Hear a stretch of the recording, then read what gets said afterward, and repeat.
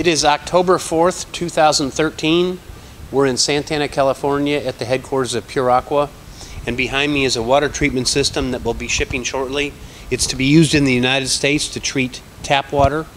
Included in the system is an activated carbon filter to remove chlorine, a twin alternating softener to exchange or to remove hardness and put in its place sodium chloride, and finally a reverse osmosis system designed to produce 3,000 gallons per day from a tap water feed of 500 ppm. You would expect a product water quality of less than 10 ppm TDS.